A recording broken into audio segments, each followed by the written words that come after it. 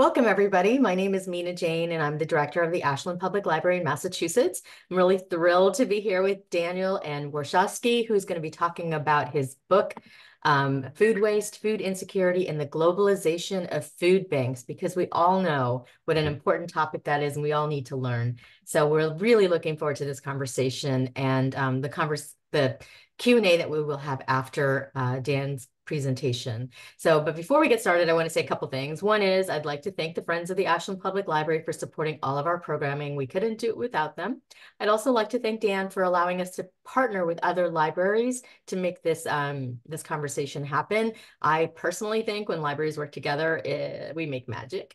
So we did. We have 30 libraries that partnered with us on this because so many know that this is something that their patrons would really enjoy and learn from. So thank you, Dan, for that. You can buy signed books from Dan from Aesop's Fable, our favorite indie bookstore. I will put a link to them in the chat. And once Dan starts his presentation, I'm going to turn the chat off for everyone. And then when we come back to the Q&A, I'll turn it back on. But if you have questions for Dan, please put them in the Q&A. There's a button at the bottom of your screen. So I'm just going to say one thing about Dan. He is the associate professor in the School of Social Sciences and International Studies at Wright State University in Ohio. He actually teaches geography and public administration. So I'll be really curious as to how you came around to this topic of food waste and food banks, Dan. Welcome. I'm so glad you're here. Great. Thanks, Mina, so much for the introduction and for the opportunity to speak to everyone today. I'm really excited to talk about my book and have this bigger conversation. Before I begin, I want to thank Mina for having me today, and the Ashland Library and the whole network of libraries, as well as Aesop's Fable bookstore for having my book available. So thanks very much for that. So yeah, my topic is on food banks, and it's a topic that a lot of folks are interested in. It's a topic that I was telling Mina just before we started, I didn't think I would be, studying, looking at this many years later. I'm currently, as Mina said, a faculty member in the School of Social and International Studies at Wright State University, which is in Dayton, Ohio. I live in Cincinnati. I do teach in geography and direct the Masters of Public Administration program. So people are always interested, like, well, how did you get around to studying food banks? And the story that I'm going to tell is that, it was something that I thought would just be, a short-term job. I actually graduated, about 20-ish years ago of my undergrad at the University of Illinois. And I was looking for work, and I found a job looking at gaps in food bank network in East Central Illinois, the Eastern Illinois Food Bank. And that was one of my first jobs after I graduated. And then from there, continued to study food banks in the U.S. At Wisconsin-Madison. I was looking really in Chicago food banks at that time.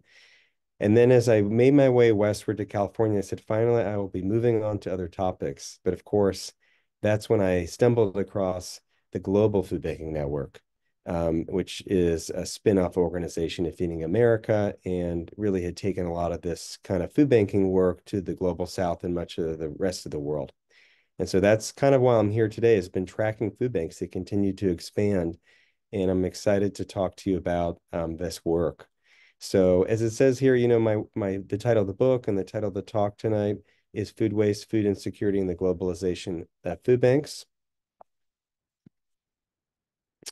And what I want to kind of contextualize a little bit about this work. Yes, I'm interested in food banks. I've worked in food banks, but, I kind of see myself, as a geographer, as a person who studies cities. And so one of the big sort of questions that I've been looking at processes is urbanization and the challenge to build livable cities. We hear a lot about this. So food is one of these basic issues of livability, but we're also thinking about transportation. We're thinking about housing. We're thinking about water, sanitation, energy, and there's many others as well. And so within that, there's been a lot of talk about the 21st century being the urban century, the century more people are moving to cities from rural areas. And related to that really is the urbanization of poverty, and the challenge to build sustainable, healthy, and socially just cities. But within that, and this is a picture here in Johannesburg, that I during my field work many years ago. I didn't take the photo, but it sort of signifies a lot of the challenges around building livable cities. A constant kind of tension point is, what institutions are going to make cities livable? That's one of my big questions that I've been kind of grappling with. Is it the role of government? Is it the role of private sector? And that could be the informal sector or more formal institutions, or is it NGOs? In addition, at what scale should we be thinking about these questions of livability? Global, national, metro, or community? So a lot of people want to make change in their community, but the question is, what kind of institutions and at what scale should we make these changes? So some big, big questions here. And as I said, a lot of this really is, that I look at, I've chosen to look at food systems. One of the key governance challenges of the 21st century, I already mentioned this whole theme of urbanization of poverty. People in government and communities, I often hear that, well, food insecurity is a rural issue. It's not really something that's a problem in cities. And that's not true. Urban food insecurity is a big issue. Food insecurity in cities is different from rural areas and needs a lot of attention. So within that sort of broader framework, as I said, what I've been looking at is this map. I'm a geographer, I love maps. The spread, the development of food banks across the world. Food banks are now in 6 continents, over 100 countries, and a number of different networks. This is a map we're going to come back to many times in the talk today. And I'm really looking at 2 basic questions. How and why have food banks developed across the globe? And then what are the impacts of food banks in the world's regions? And to do this, kind of going to divide the talk today really into 3 parts. First, I want to tell you a little bit about the process of this globalization of food banking that's occurring, particularly through 2 case studies in South Africa and India. Then looking at food banks in the COVID era, particularly in Europe, and then kind of wrapping it up by looking at the future of food banks and some kind of lessons and questions for us.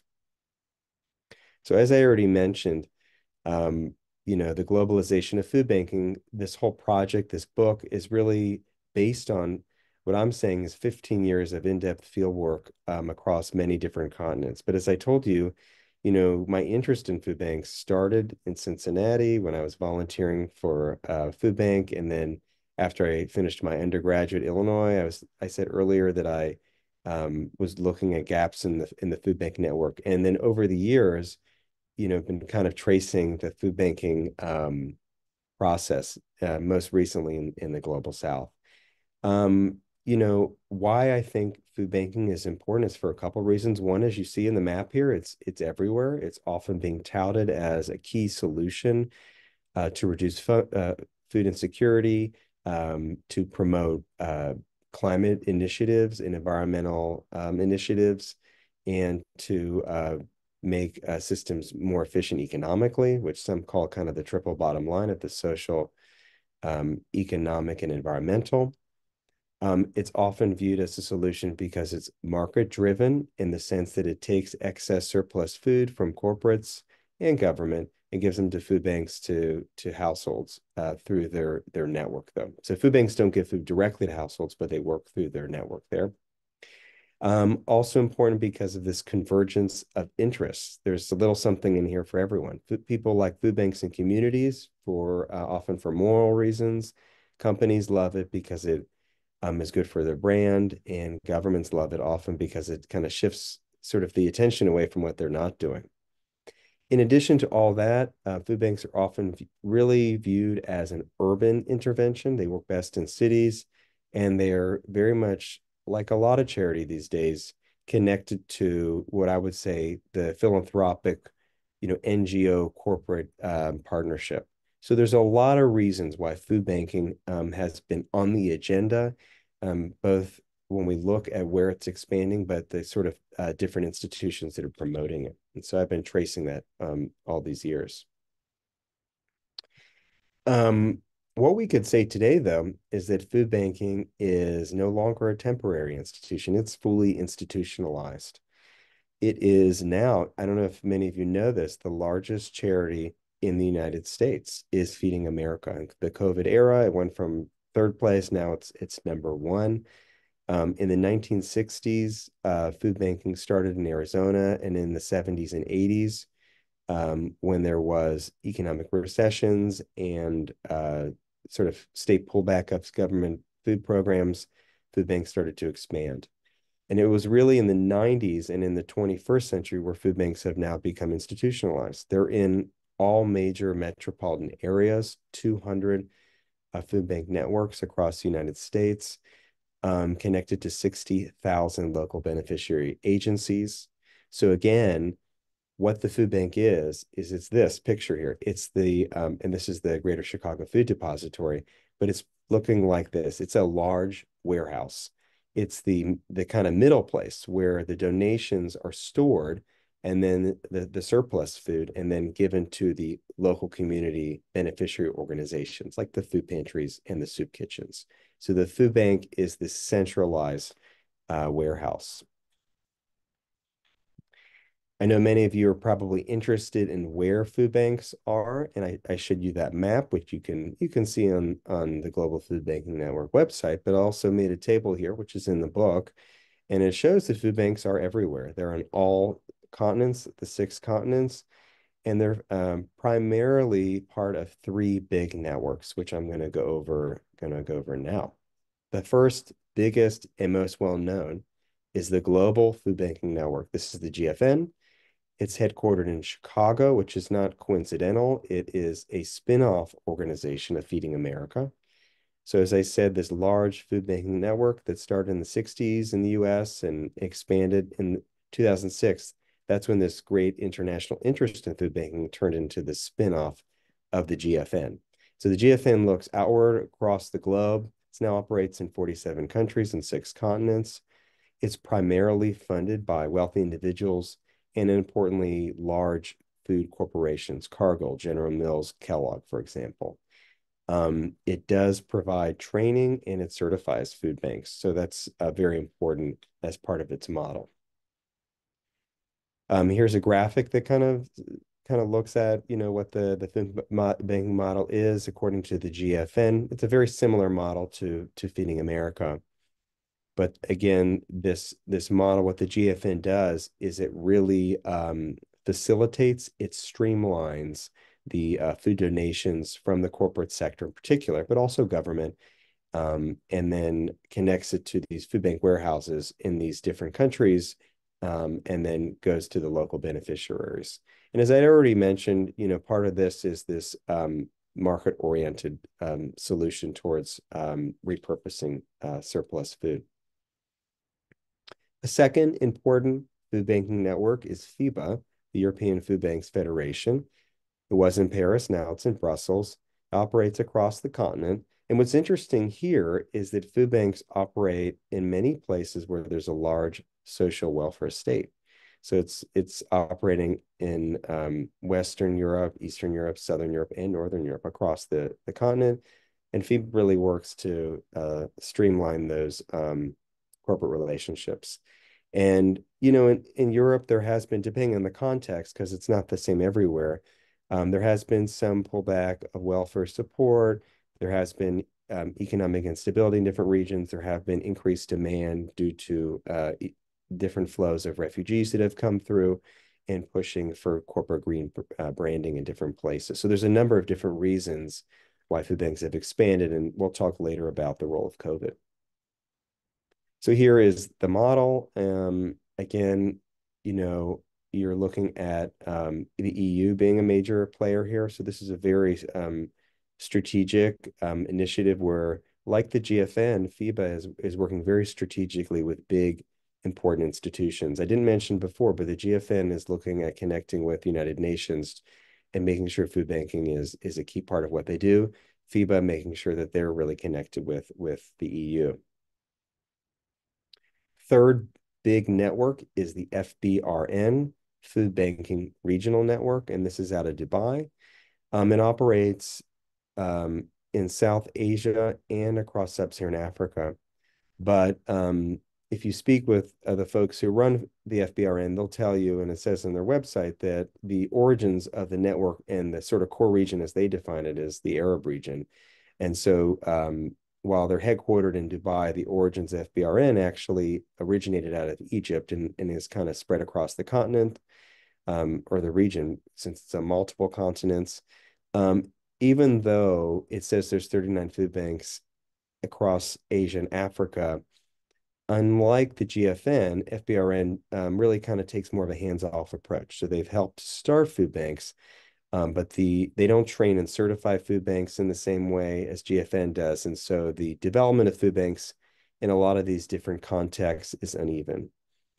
Also, these food banks are located in many autocratic contexts that have maybe no social welfare state, or maybe a state that's unstable. And so this is a very different context from where FIBA and GFN operates. FBRN works with these 5 different pillars to promote what they do. Okay, so that's the 3 big networks: GFN, FIBA, and the FBRN. I want to now talk a little bit about a couple case studies that I think are really interesting, and would be interested to see what you all think. The first one is called Food Forward South Africa. It used to be called Food Bank South Africa. This is a very important pilot project for the GFN. And in fact, they will tell you, and it says in many of their writings and reports, that South Africa was chosen by the GFN as one of their first food bank projects in the Global South. And it was chosen because of a few factors. And this tells us a lot about how the GFN thinks about food banks. They see it as a place that has a high poverty rate and inequality rate, so the food insecurity need is high. It has a large social grant system, one of the largest in the Global South. It has a relatively stable government and very strong corporate sector, and that's really important. And so what folks did from the GFN is they went to high-level government ministers when they were trying to develop this network, and they also connected with a lot of the large food corporations which are there, which of course is key to the development of a food bank.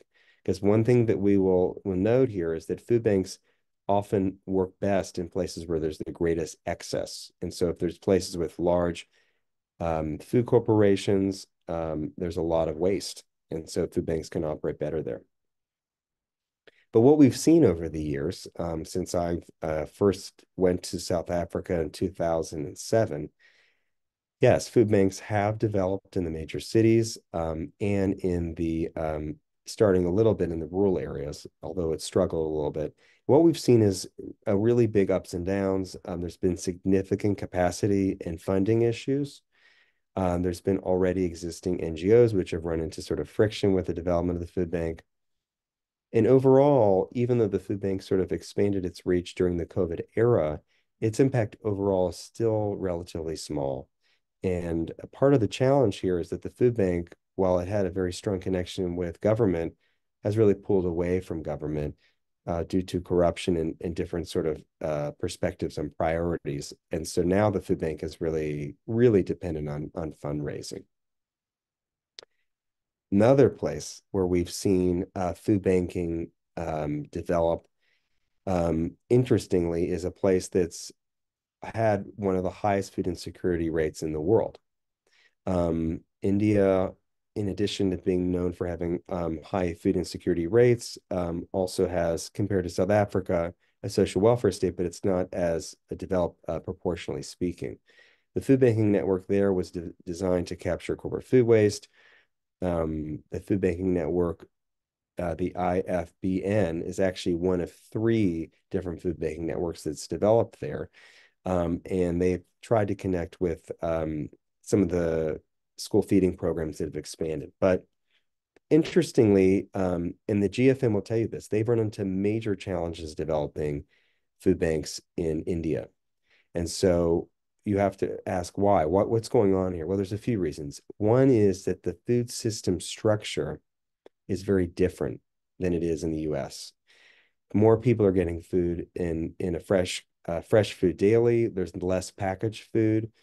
Um, there is also more challenges logistically getting from point A to point B. If you've ever been to India, you know it can be very difficult with the layout and the way that the food system in the cities are developed. Like in South Africa, food banks are really most well developed for places where there's a strong formal food sector. And so if the informal food economy is a strong factor like it is in India and South Africa and much of the global South, food banks struggle. There's also multiple charities operating in this food insecurity space. And so from the government's standpoint in India, the food banking operation is relatively small. And so the government really hasn't really jumped on board. And so one thing we've seen both in India and South Africa is not really significant support from government. Corporate sector, probably stronger connection in South Africa than in India, in part because it doesn't see itself as having a role as much in India. But for different reasons, the food banks have been underdeveloped. And I think this is really important when the food bank is really the GFN in particular, but all these networks are pushing the food bank out as a big solution to food waste and food insecurity in places like India and South Africa across the global South, yet they've kind of struggled to keep and gain traction. Okay, so that's the first part of the talk today, and that's really more of, as I see it, the overview, right? Of those three big networks and how they've expanded globally. One interesting thing here is that I was working on my book and I'm thinking, oh, I'm just about done, and then COVID happens, and I think, oh, great, now my research is ruined. When in fact, what happened is that the COVID era over the last few years has become a key part of the research. Food banks, really in many ways, the COVID era has been a kind of a turning point, a key time where food insecurity and food waste in the food system in general across the globe has been kind of put into a tailspin and kind of flipped on its head. Some things that we probably already know, but just to highlight, food insecurity rates during COVID doubled from about 800 million to 1.6 billion. While there were strong stimulus packages to support food and income programs in many countries in the global north, US, for example, and across Europe, in the global south, that was less the case. And in those places, food insecurity has persisted and will probably continue to persist. Where in the global north, in places like the US, because of the large support from government for food and income programs, statistics have shown that food insecurity has not been as high as been expected. And that's been a very interesting dynamic. So it shows the role of government in promoting food security rather. We know that during this crisis of COVID, other disruptions in food systems, right, increases in food prices, limited food access, disruptions in the supply chains, which relates to food waste. What happened with food waste? We had challenges that we all experienced, went to the grocery and there was no food on the shelves at the same time that there was food being plowed over in fields. And so we had these contradictions, and there were some, policies to try to mitigate it. But ultimately, what we found is that during the COVID era, this food insecurity, food waste contradictions, right, were kind of pushed out to the forefront in many ways because we saw the global food system sort of fall apart, right? And so food banks were kind of centered right into that mix. So to look at this a little bit more detail, I want to talk a little bit about what happened in Europe. What we had in Europe was what happened in a lot of places. And you all know this. You saw this in the news. We experienced it. Food aid demand increased rapidly during those months from, March to June 2020. The food bank and its network of agencies, the food pantries and shelters really struggled to get people the help that they needed.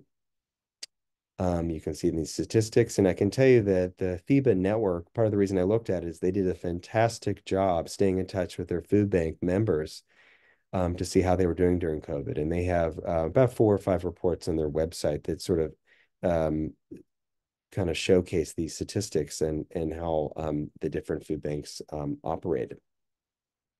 Some of the things that food banks needed that they didn't have. Well, one thing that Mina and I were talking about before this talk started was the real central role of volunteers in food banks, like a lot of the charity sector. And I remember going to the Netherlands and folks talking about in a very, positive way why having a lot of volunteers and no paid staff was a good thing. Well, of course, during COVID, given that many of these volunteers were over 65, this became a big vulnerability. So volunteers, the staff kind of evaporated. Connected to this, of course, many food banks and their network agencies didn't have protective devices. Why would they? They never really thought about, some viruses as widespread as COVID. They had to somehow figure out how to get food to people. And so what they needed were, more boxes, more vehicles to get food to people, but through these, different means. And they didn't have the resources or the resources to do that. And so what happened is without the funding or the needs, we saw closure of organizations. So we saw rapid increases in demand, higher operational costs, yet at the same time, less food. So we had less food, but more cost, disruptions in food donations, as we were talking about earlier, where food was not coming, right? Why would it? These food retailers could barely get food on the shelves. They're not going to be donating it as much anymore. And I already mentioned here about the decreases in volunteers and the safety equipment. So this led to about 10 up to 50% of food banks and their member agencies closed during this critical period of March through the summer of about June 2020. So those are those critical months. Yes, food banks became more visible. We read about them in the newspaper as key frontline institutions, but they were arguably not really in a position to really push out what they wanted to do to help. And this was really a key problem. So if we look at a couple of food bank networks in particular here, one was, as I was mentioning earlier, was in the Netherlands. When I went to the Netherlands before COVID, Netherlands very well known for having a pretty low-ish poverty rate, well-developed social welfare state. So the food bank network there was really designed to sort of fill the gaps. It wasn't to replace the social welfare state, but to fill the gaps. It had challenges like many food banks have had with, the nutrition question and the stigma that some clients felt.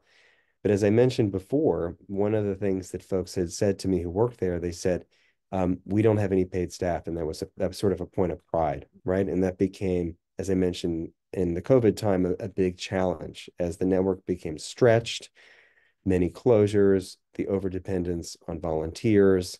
And in many ways, the food bank network in the Netherlands is still trying to gain its footing. This varies it's a very different experience in a different place, corner of Europe, and that's in Norway. Many people say, why is there a food bank in Norway? Norway has one of the lowest poverty rates in the world. And that is true. And interestingly, not surprisingly, the food bank network was very small in Norway. It was designed to sort of fill in a small gap for corporate food waste that was otherwise wasted. It was mostly volunteer managed, but as I said, it really didn't gain much visibility or support because people didn't see a need for it. And interestingly, the food bank network in Norway actually is in a much stronger position now because of COVID, and they'll tell you that. The demand for food aid stretched in the country of Norway, but what it did is it led to the increased visibility of what they were doing. And so the president of FIBA had once said, during COVID to folks in Norway, we didn't really understand why there was a food bank in Norway. And then during COVID, we saw the value of what you were doing. And so this wasn't just in Norway, but it was across the continent where they saw a great need for this kind of work. So increased visibility led to more dollars, led the food bank into a stronger position. A third food bank network that's different in the southeastern context of Europe is in Greece. A much higher poverty rate proportionally compared to what we saw in Netherlands and Norway. Moderately developed social welfare state, kind of developed to fill in gaps in the social welfare state and to, mitigate corporate food waste.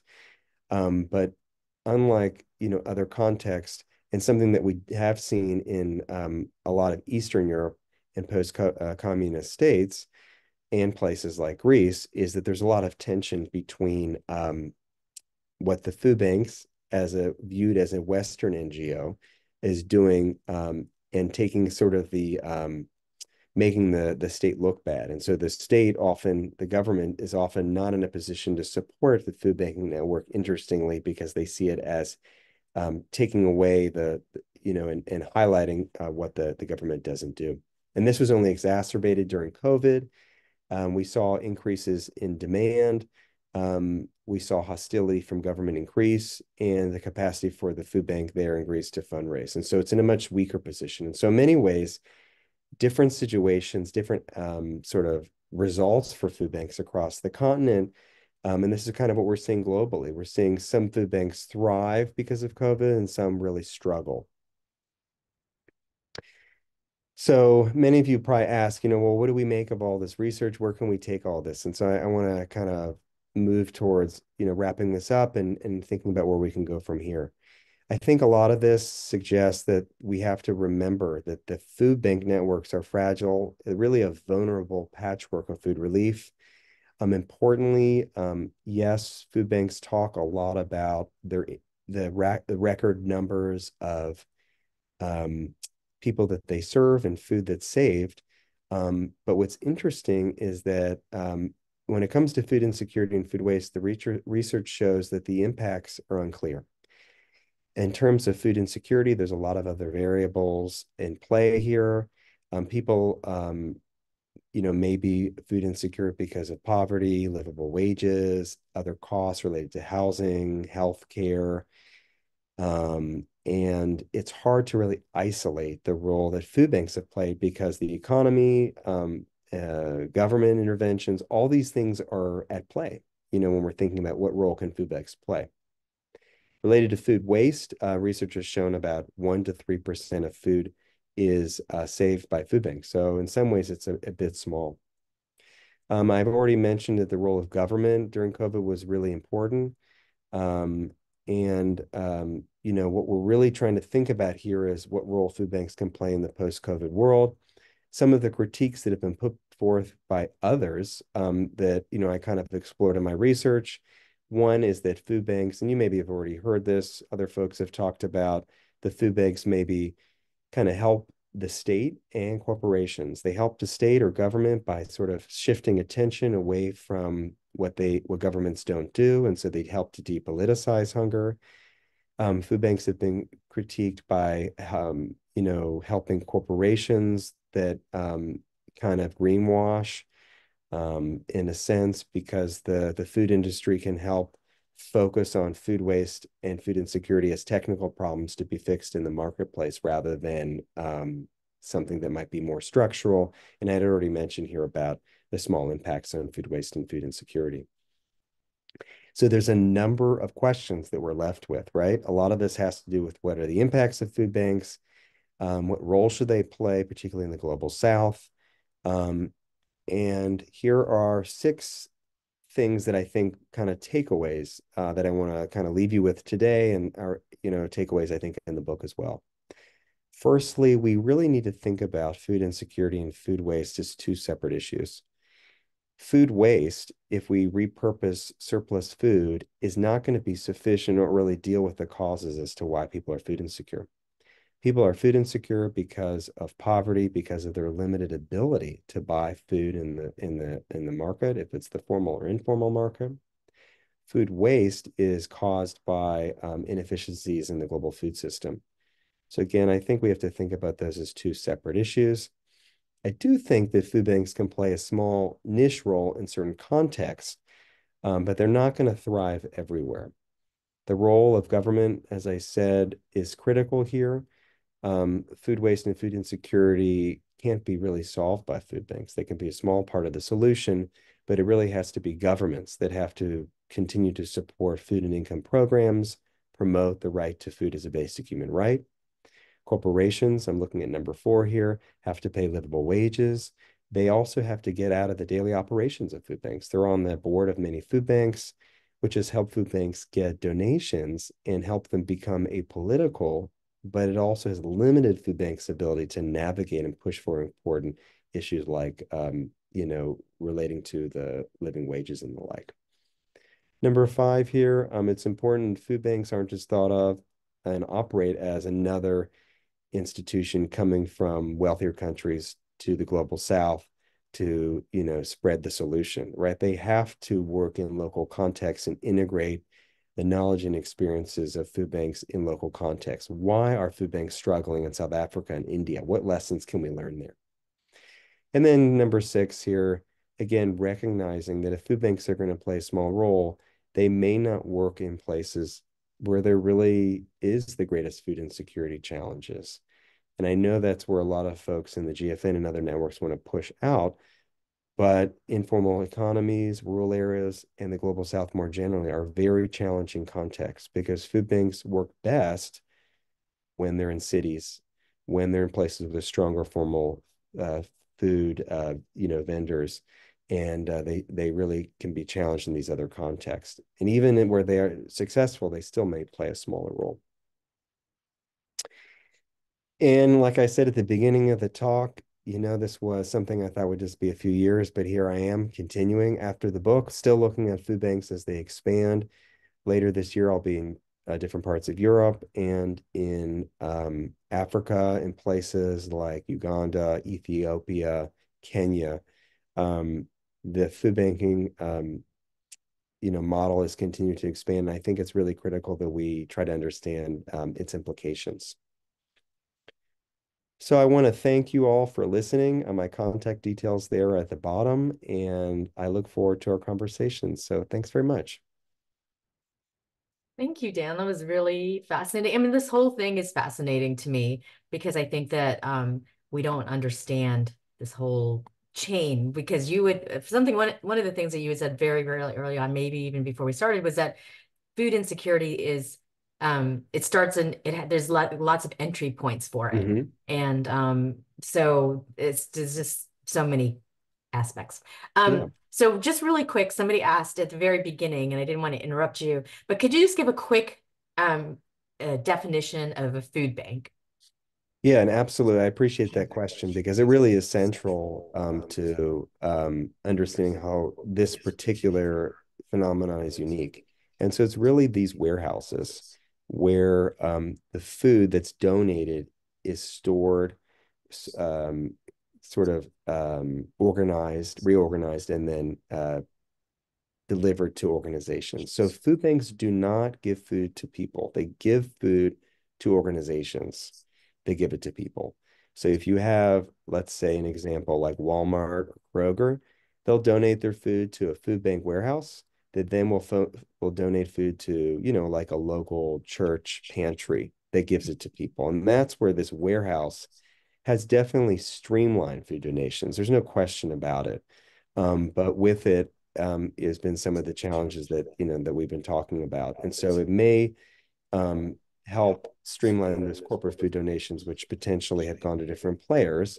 But it's not going to be it's not going to be, I would argue, capable of meeting the great needs to overcome food insecurity and food waste. It probably can play a smaller role. But thanks for that question. No, interesting.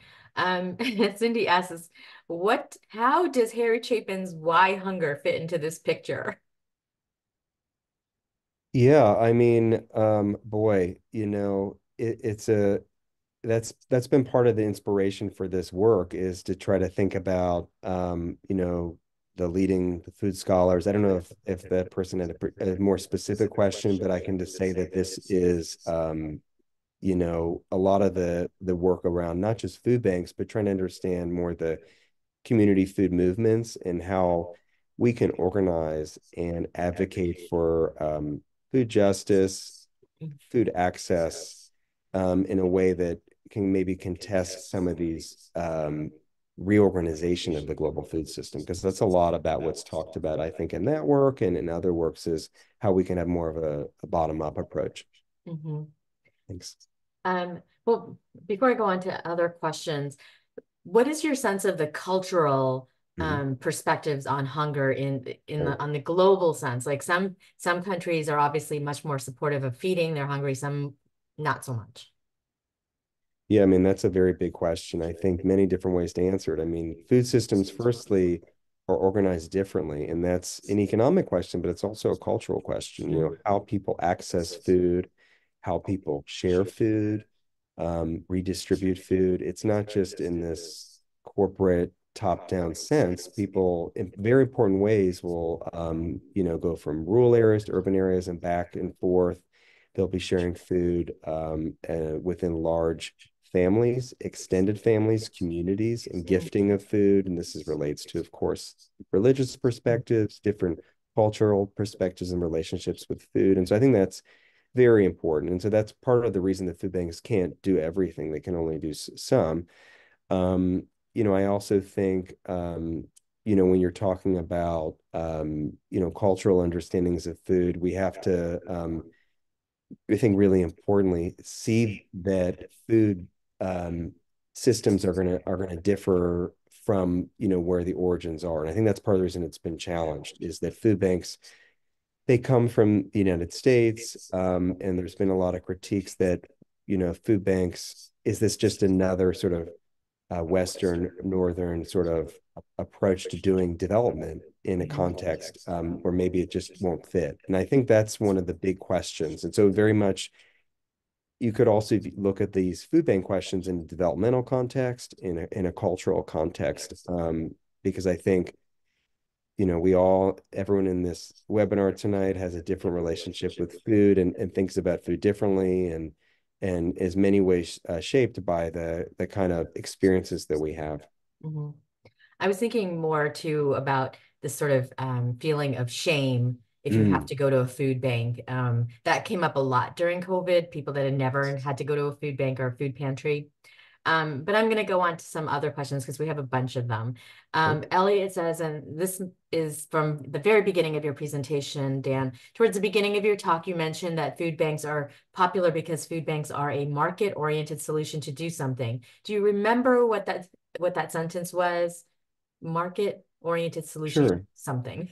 Yeah. No, that's a great point. I think that I just want to, before I forget, Mina, I think your comment about the stigma is a key one, and I think is really important. And a part of what's going on there is it's critical to have this understanding of different cultures and not be. That's part of the thing that I didn't mention, but in South Africa, um, one of the challenges that folks ran into was this tension, as you can imagine, where race and class kind of intersect in really troubling ways. And some of the food bank folks didn't really understand that initially, and that was one of the challenges. The question around market, yes, this is absolutely true. If you the oftentimes a lot of the more successful food banks have stronger connections with corporations, and the corporations are defining the problem that we're talking about here as something that can really be fixed by just having a better functioning market mechanism. And so some have called food banks an extension of corporations or reverse logistics. And even interestingly, I've had government ministers who I've met with offhand say, yeah, this food bank network is just an extension of the companies. These food banks are operating here, and that they're doing work for free that the companies don't want to do themselves. Mhm. And so it's up to us to decide if that kind of criticism is reasonable or not. But I do think that a lot of the most important players have strategically kind of placed the food bank network in these three networks that I've talked about at the GFN, FIBA, and the FBRN squarely in this line of being technical solutions, right? So this is where they kind of can fit in within the market, right? An extension of companies. Mhm. Right. Andrew asks, are food banks, do they often collaborate with other food waste outlets such as Mhm. composters, digesters, etc.? Yeah, no, another great question, and it will vary by context. Mhm. A lot of the food banks, for example, in the US, there's 200 food banks, 60,000 beneficiary organizations. But food banks have their own Um, Not every food bank is part of Feeding America, although it's the largest network. Some organizations choose not to be part of Feeding America because they want to do things their own way. You have certain rules and regulations when you take government commodities through Feeding America and through the ways that you store and redistribute food and some of the rules that apply. Interestingly, about what was just asked, one of the projects that I looked at that was in Cincinnati, where Kroger is headquartered, is they were connecting with an organization in Boston around these aerobic digester to create energy out of some food waste. And so this is an example where the food company, is using the food bank in some ways to market new green initiatives. And this is where I was saying, is it valid to say that it's greenwashing or not? Again, it's up to you to decide. But if you look at some of the sustainability reports that are put out by companies like Kroger, for example, you'll see that they promote record amounts of food donated and repurposing of food waste for things like alternative energy. So the question there is, while that in itself isn't a bad thing, is that a small project? Is it a big project? Is it deflecting attention potentially away from where, a Kroger might be most influential, right? Where Kroger, the largest food retailer in the United States, has major influence on food prices, the wages that it pays, et cetera. And so there's this tension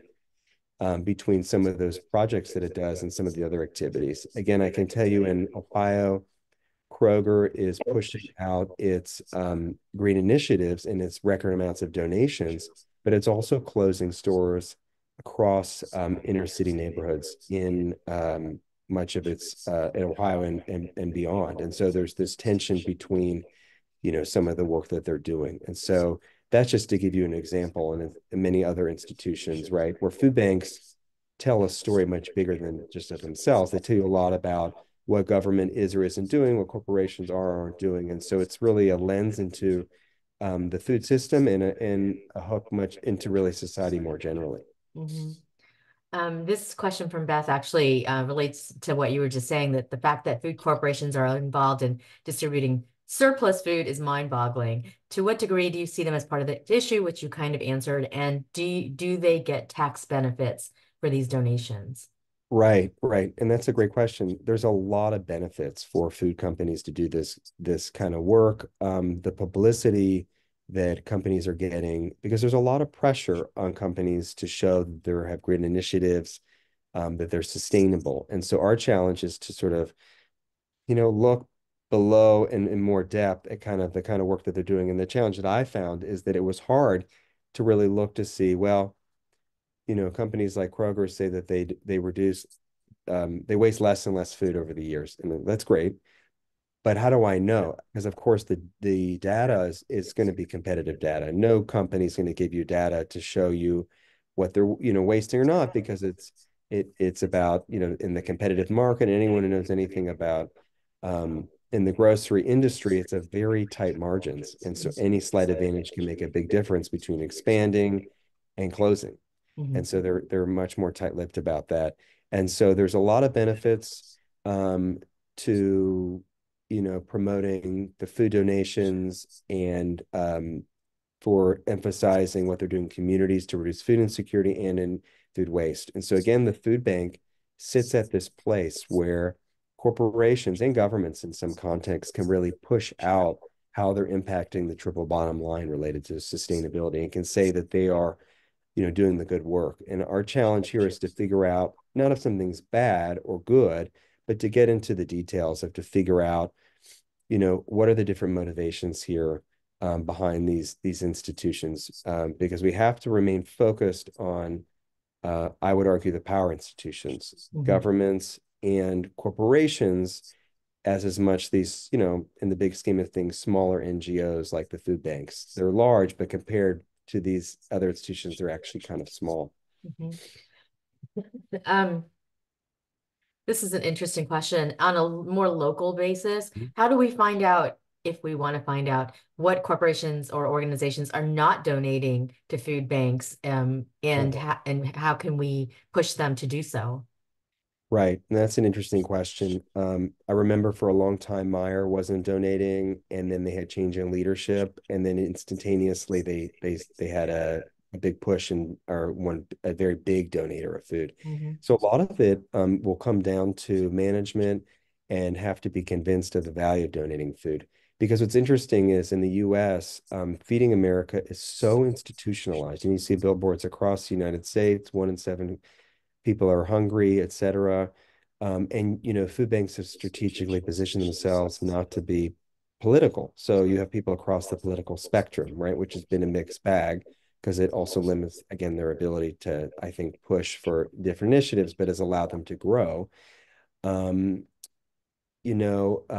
Other institutions have, some food banks, like I said earlier, have decided not to become part of Feeding America, um, and have not donated food.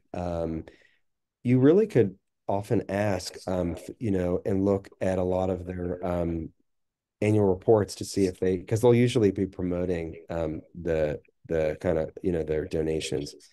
But just because they don't donate food to Feeding America doesn't mean they're not doing good work. Maybe they have connections with smaller organizations, and some have chosen to continue those historical legacies. So there's a lot of reasons why you might see mixed perspectives.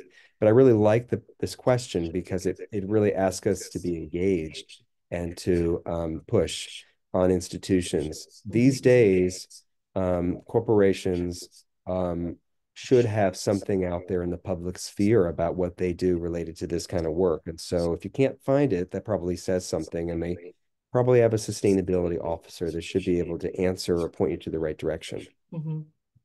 Um, Valerie says, and this is an interesting question as well about perishable foods Yeah, and food banks. Are they good with this? Are they not good with this? Are food banks the right place to handle perishable foods?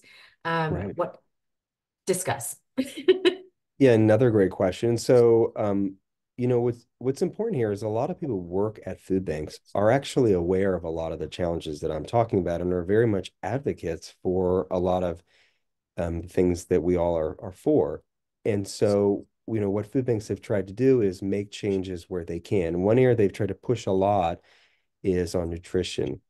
Because of course, one of the oldest critiques of food banks is, you have a palette of Lipton iced tea combined with lobster, combined with, like you just pick the most random foods, Mhm. and there you go, right? And so it's whatever comes through that week. And there's often limited capacity for the healthier foods, fruits and vegetables and other things that might be perishable. So what more and more food banks have done, because there's been those critiques, is they have increased their capacity as they've gotten more funding to have greater storage capacity. But they often will offset with purchasing food to make sure that the balance is better. It varies dramatically by food bank system, but when I was interviewing folks in Chicago, in 2000 and let's see, 5 versus a couple years ago, and so this is like 15 years later, over the years as I've tracked them, there's been a huge sea change over there. And that's because they're very aware, the CEO over there, for example, of these kinds of issues. And so there's been a real push to kind of expand and increase fresh produce. But it really comes down to the capacity of the food bank, in terms of storage, in terms of the fundraising and dollars and cents that they're going to be willing to spend money on it. So it really varies. It's an area I think that there of growth and can continue to improve, but has improved somewhat. Mhm. Anne Marie asked a question. I'm not completely sure what she's asking, but she says, "Are you looking into bridging any of the gaps between what the food banks receive and distribute?" Um, well, that maybe in some ways that overlaps kind of what we were just talking about, which is that you're right. There is one of the oldest critiques with food banks is that what they receive is just whatever government commodity over, leftovers, or Kroger or Walmart or Meijer doesn't need anymore. And how do you then repurpose that to, local communities? And so that's where the food bank has to step up and offset that with, the fresh produce and the like, and make it a much more well-rounded. But, we're dealing with, if you look at this issue globally, food banks outside of the US and Europe, for example, in many ways are still in process and they don't have the capacity to really do that. So if you go to South Africa, go to India, it's still a work in progress. And so that's part of the reason that the food banks haven't really gained as much traction is because people look at them and think, well, this isn't, what is this really doing, for us and making big impacts to reduce food insecurity. And so, again, we have these contradictions where we have great food waste, high amounts of food waste, and that food waste, if we're calling it that, that surplus food isn't always the kind of food that is needed in communities. And so I think that disconnect is always going to be a central challenge for food banks. Mm-hmm. Absolutely. And like everything else, people sort of expect them to do everything for everyone. Right. Now they're doing diapers and toothbrushes and things as well, feminine products. It's tough, especially as a volunteer organization. Although I did want to say, before I ask the last question, is, you had mentioned South Africa and India, and I had mentioned to you earlier that I'm Indian, and to me, it seems like there's a scale issue there because India has such a huge population, and Africa, many parts of, or some parts of Africa had been in war for, or like having civil wars and things like this. So there's different aspects going on in these different places that affect this, right? Absolutely. And so before I forget, the first part of what you had just mentioned about you were just mentioning before the India part about scale. Do you remember what you were asking? What was it what you were asking there? You said something before the question I was gonna. Oh, that the food banks are doing little of everything. Yes. And so again, in Cincinnati, they have this really well-renowned kind of one-stop center that's doing food and it's doing all these other basic services. And so I kind of worry because, what is the purpose of that? Is that to replace maybe what government should be doing, a centralized role, or is it okay to have a hub where they can do all these services? So that's really another question for us is should we have a narrow mission that we can maybe do more effectively, which is really repurpose surplus food and call it a day and say that maybe government, and other institutions should do the other work, or should they have an expanded set of things that they do. And that relates to the question that you just asked, which was around scale. And so in India, what was always mentioned to me is that these NGOs just simply don't have the capacity. It's government who has the capacity. The school feeding program, any program that they develop immediately has an enormous impact because they're the only ones who have the scale to implement something that large. And so, where does that put an NGO? I mean, South Africa is not a small country. Of course, it's significantly smaller than India.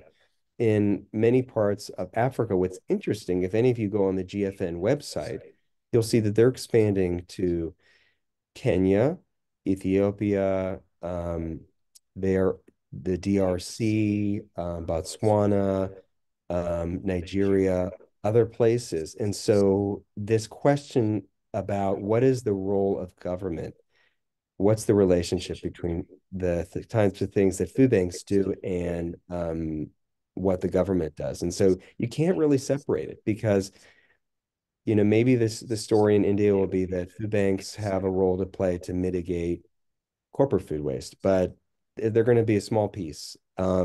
But until government kind of jumps on and supports them in a significant way, if they do it all, or if they do that kind of service, you're not going to really see, I think, a big impact. And so the big, kind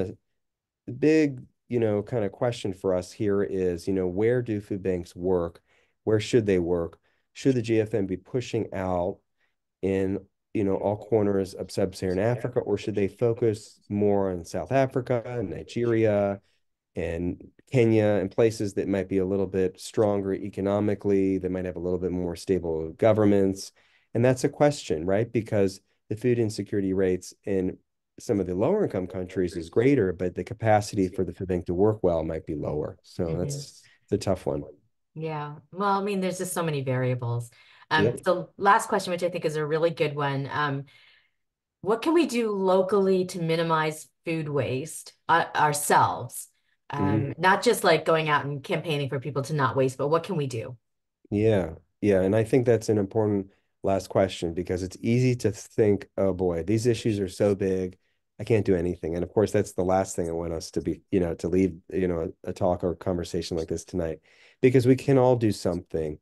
Of course, it's nice for us, to advocate for certain, programs that we think are important that maybe your local, state, or federal government should be doing, thinking critically about where you shop and about what corporations, are doing related to food waste and food insecurity.